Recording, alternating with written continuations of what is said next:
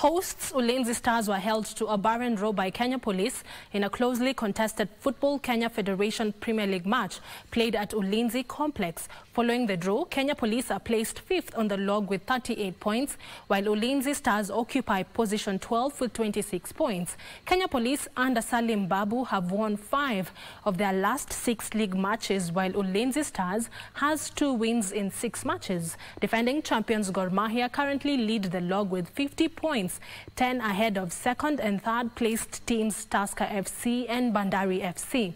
Posta Rangers and Nairobi City Stars complete the top 5 teams on the log. Muhoroni Youth, Shabana FC and Zoya Sugar occupy the relegation zone.